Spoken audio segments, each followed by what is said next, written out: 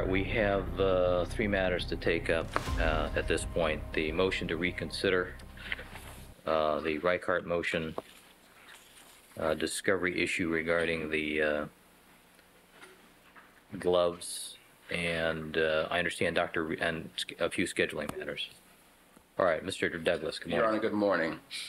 I'd like to argue the motion that we filed, which is our motion to allow Mr. Simpson to exercise his constitutional right to present a defense. Your Honor, I think that given this court's inherent broad discretion to control the administration of evidence, that there's little question that the court has the ability to hear this matter at this time. I think that a review of the totality of the evidence that is currently in evidence shows that there is very slight evidence that Mr. Simpson had a motive to commit these crimes. And I think that, as far as I can recall, the only evidence of motive that we've been privy to in this case is some theory that the death of Nicole Brown Simpson was in some way a final act of control that Mr. Simpson chose to exercise after sharing a hamburger at McDonald's with Mr. Kalin. Since, Your Honor, there is only slight circumstantial evidence in the record supporting that theory, I think that Mr. Simpson should be permitted to introduce evidence of another possible motive, which is every bit as plausible and every bit as compelling as that which the jury has already been permitted to hear. Your Honor, I don't want to take up the court's time to recount verbatim the offer of proof that Mr. Cochran offered when this matter was heard perhaps 10 days ago. But I do think that when you consider and when you weigh the evidence of motive that is currently in the record, that it is apparent that we're not talking about a People versus Hall matter. That is, we're not trying to offer circumstantial evidence that there were certain unknown third parties who were identified who may, in fact, have been responsible to commit these dastardly crimes. But rather, I think that we should be given latitude to rebut the current inference in the record that the only motive that the jury has been allowed to hear that anyone in this world of ours would have to have committed these crimes is this slight circumstantial evidence that Mr. Simpson was carrying out some final act of control. I think, Your Honor, given the facts that Detective Lang has already admitted to, given the fact that there is little question that Ms. Resnick was involved in drugs in the days preceding the murder of Nicole Brown Simpson, given the fact that it is beyond dispute that there was an intervention that took place where her close friends gathered to confront her with her drug involvement, that certainly there is every bit as plausible and as compelling another motive. Certainly there is evidence that should be offered and allowed to be introduced to rebut the thin strands that are now in front of the jury, suggesting that the only possible reason why this crime could have been committed was because of some act of control. I think, Your Honor, that it's important to weigh the state of the record. I think that there can be reasonable limits placed on the extent of Mr. Reichardt's testimony, but I do think, Your Honor, that there is sufficient basis for the court to exercise its discretion to allow for the introduction of his testimony. What limits would you suggest when you say certain limits?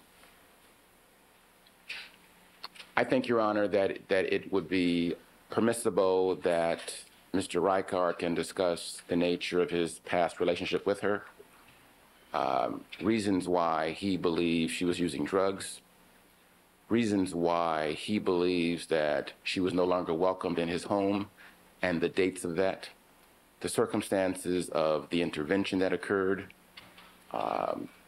certain reasons why he believes, in fact, that she was using cocaine and how it was discovered and how he happened to see it.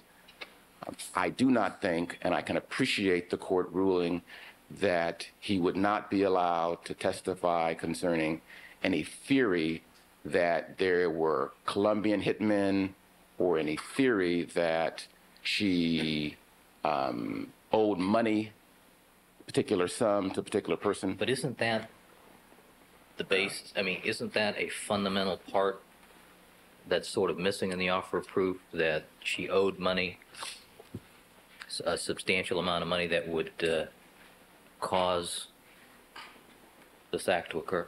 I think, Your Honor, that there is circumstantial evidence that can be permitted and that is admissible that would allow for an adequate inference of that, because she was not gainfully employed at the time. She was not receiving any support from Christian Reichert. He will testify to those two things. She was using drugs. She was using drugs to such an extent that her dearest friends saw the need to confront her. She was placed into a drug program. I think, Your Honor, that when your offer does not include any information regarding the amount of drugs we're talking about here. My offer does not include any information as to the amount of drugs. My offer does not include any information as to precisely whom the drugs were purchased from, the nature of the consignment, if at all, the nature of those arrangements. Correct. Okay. But I do think, Your Honor, that given the contrary state of the evidence, given what I suggest to be the far from compelling evidence of motive, and I recognize that motive is not an element of the case that must be proven, but given that which the court has allowed to be introduced, that in fairness, there should be some room for balance, there should be some room for some latitude, and I'm asking for a limited window to allow certain pieces of evidence. Perhaps the circumstances, Your Honor, the fact that there was an intervention days before, 5 days before the death, I think is important evidence. I think it is compelling evidence.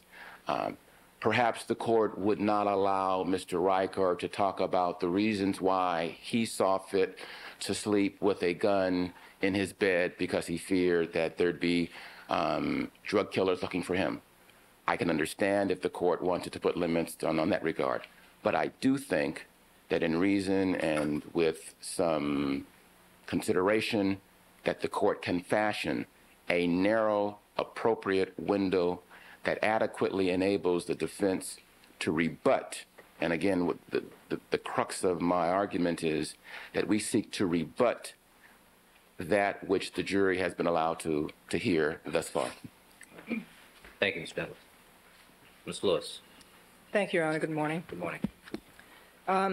Your Honor, there is no basis for a motion to reconsider here. In the civil arena, a statute requires that even for a motion to reconsider to be brought, it requires newly discovered facts and a reason and explanation why the proponent of the evidence didn't discover those facts before. There's no formal provision even for that in the criminal law, though if there was something vastly different and analogous to what the Code of Civil Procedure requires, I'm sure the court would hear it. In this situation, Mr. Cochran made lengthy offers of proof to the court in chambers, apparently, which I was not present to hear, as well as out here in open court on the record. The court issued a very detailed, considered ruling on this issue, and there's simply no reason to change it now. What Mr. Douglas tries to argue is that it would just go to rebut this narrow portion of the people's case, and that is motive elements, which he concedes we need not prove motive in any murder case to the jury, though evidence may be admitted for them to consider, and we have admitted evidence here.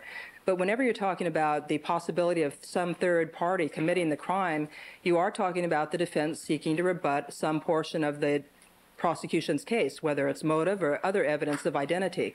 So there's nothing novel in his argument. He's just saying we want to use it for this purpose, which is just one of the purposes that third-party culpability case law addresses. The court is on very, very, as you know, solid legal ground in this ruling, and I submit would almost be an abuse of discretion to do otherwise, to allow in evidence here. Because, Judge, one of the important things that I want to make sure is understood, even if there was evidence, and there has never been an offer from the defense that there is any evidence, but even if there was evidence that Faye Resnick owed a drug supplier money, that is mere motive evidence. And that's not enough to link somebody to the actual perpetration of the crime, which is what Hall and those other cases require. So even if they did come up to that level, which they don't, that's what the case law says is not enough. There has to be a direct evidentiary link, not mere motive in a third party. And if they had an identified party, which they don't, and they concede that they don't, and seem to think it works in their favor, it works against them because they've not even identified a third party. But even if they had an identified third party, and they had evidence that she owed that third party drug seller perhaps money, that all of that is just motive evidence. That's still not the evidentiary link that Hall and the case law coming after it throughout the 1990s require. So number one, there's no basis for a motion to reconsider. If the court is indeed, for technical reasons, granting the motion to reconsider and reconsidering its ruling, there's been nothing in the offer of proof or in the argument of counsel for the court to change its ruling. And there's been notably a notable absence of any case law cited this morning by the defense in this attempt as well. Briefly.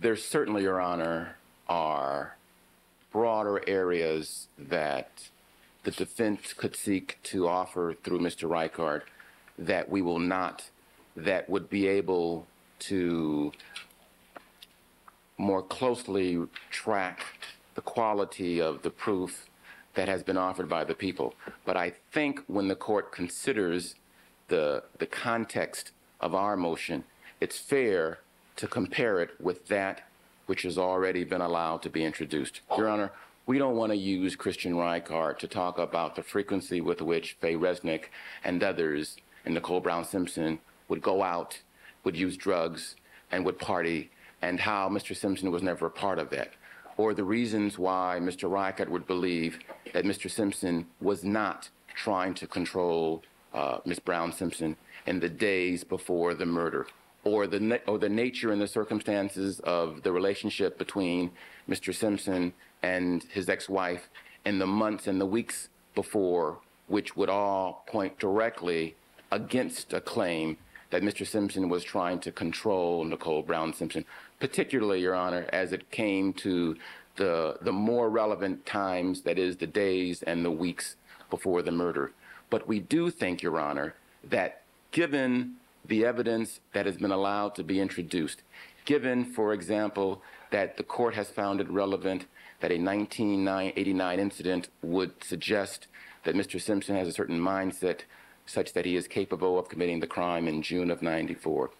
Given the state of the record that certain other things that occurred in '93 are relevant to what happened on June the 12th of '94, we believe strongly that Mr. Simpson should be allowed, narrowly if the court chooses to exercise its discretion, carving out a niche. But I do think that there is adequate bases and adequate grounds, given the current record, to allow for some introduction of facts that are germane, that are pointed, and that directly contradict the theory that the jury is currently left with, that there's only one possible motive, and that motive is that Mr. Simpson was exercising a final act of control.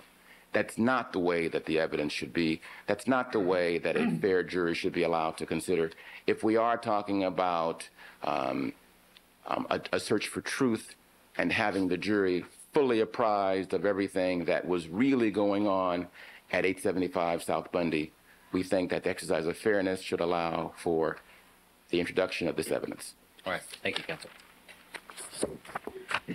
All right, counsel, I need to review one or two cases before I rule on this matter, and I'll issue a ruling on Monday. Yes, sir. All right. The discovery matter on glove photos. Mr. Neufeld, do you want to address that?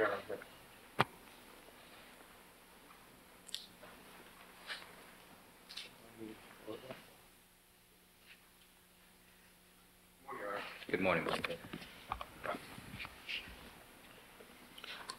Your Honor, I believe, as you already know, the prosecution has obtained in the course of their investigation photographs of Mr. Simpson depicted in his professional capacity covering certain football games wearing leather gloves.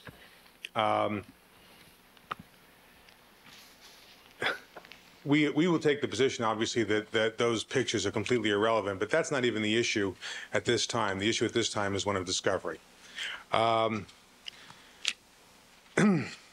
So far, all we've received are photocopies from the prosecution of those actual photographs. The photocopies, unfortunately, are relatively illegible, especially when you're looking for the kind of detail that one would expect to want to look at of a photograph of Mr. Simpson wearing gloves. They are arguing that this is relevant evidence. If it is relevant evidence, it is a photograph of Mr. Simpson. It is real evidence. The statute is unequivocal on this point. In 1054.1, when it talks about what is discoverable and what must be turned over to the defense, it states under subsection C, all relevant real evidence seized or obtained as a part of the investigation of the offenses charged. Okay? You can look at McCormick, you can look at any textbook at all on the meaning of real evidence, and I'm sure Your Honor appreciates a photograph of Mr. Simpson would be real evidence. There's no question about that. It's not limited to evidence seized. It also includes evidence obtained in the course of their investigation. The only other limitation is it has to be relevant. Well, they're alleging or asserting that it's relevant. If they're asserting it's relevant and they want to use it at some point during these proceedings, whether it be for impeachment purposes or any other purposes, since they did obtain it in the course of their investigation, we are entitled to receive it as discovery early on. Not after a witness not after a witness completes his direct testimony. It's part of the discovery statute. And for that simple reason alone, we're entitled to see those pictures. Frankly, we need to see those pictures anyway so we can better argue why it would not be relevant for purposes of impeachment or for direct evidence or rebuttal evidence or any other evidence in this case. But to turn over certainly only Xerox copies when that has not been the procedure in this case, when in every instance where we've wanted to introduce photographs, we turned over as discovery in advance, not photocopies of those photographs, but actual prints. And in all other instances, to my knowledge, the people have done the same. This is the only instance I'm aware of where they've limited the reproduction to photocopies. And it's fundamentally unfair. It's outside the statute. And I think that the court at this time should order them to turn those photographs over forthwith. Mr. Lewis? Your Honor, it's nice to cite the discovery statute, but when the California Supreme Court in 1991 directly addressed this issue, which defense seeks to raise, it's more appropriate to cite their holding in Izazaga versus Superior Court at 54 Cal 3rd. I know the court knows the case, but for the record, 356 at pages 376 to 377, the defense protested because they felt that due process required that the prosecution disclose not only rebuttal witnesses and their statements, but other evidence gleaned in rebuttal to the defense case. And they say that. And what the California Supreme Court holds is that the due process clause does not require such disclosure. It says that the court says at page 377 that the witnesses and their statements are what is disclosable, defense witnesses for prosecution witnesses, and nothing more. We glean nothing from the Supreme Court's interpretation, talking they are about the U.S. Supreme Court, of the Due Process Clause to lead us to conclude that reciprocity requires the prosecutor to disclose other evidence gathered in response to a compelled defense disclosure that may be used to refute the defendant's case. When the defense is not required to do so, do the same following discovery of the prosecution's witnesses. So it's directly on point. It's directly on point. It's a holding of our California Supreme Court construing the relevant statute, and the court is duty bound to follow it. This is relevant, real evidence which we are using in rebuttal. We're in a different ball of wax when we talk about the people's prosecution case in chief and the people's rebuttal, and this is rebuttal. Haven't we sort of gone beyond that by actually disclosing to the defense by means of photocopies of these photos what it is?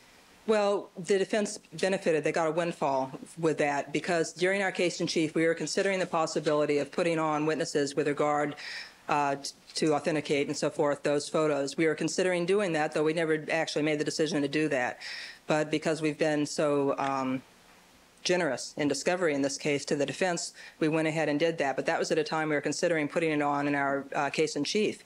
We never decided to do that, and we in fact did not do that, and we have rested, and we're into the defense case. So that equivocal nature of our decision on that part benefited the defense. They got the windfall of that.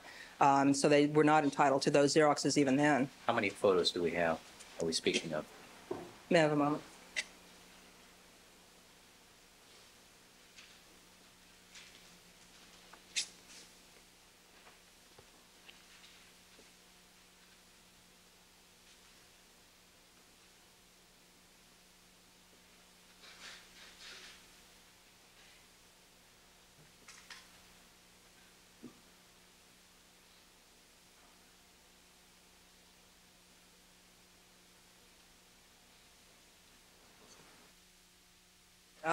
Your Honor, Mr. Darden reminds me as well that there are some photographs that were obtained during our case in chief, which I just alluded to.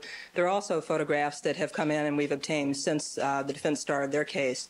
Altogether, there may be as many as possibly 15 such photographs.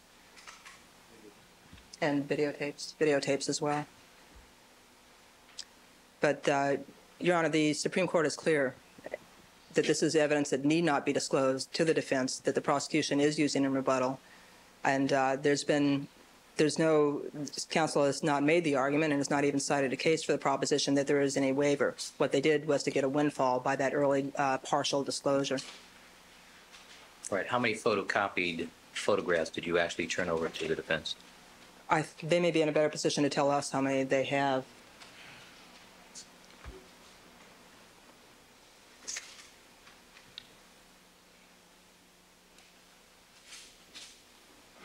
Your Honor, I'm informed by Mr. Douglas that it's approximately 8, and he's only estimating. He doesn't have it in front of Are these a variety of photographs or photographs of the same thing? No, they're different.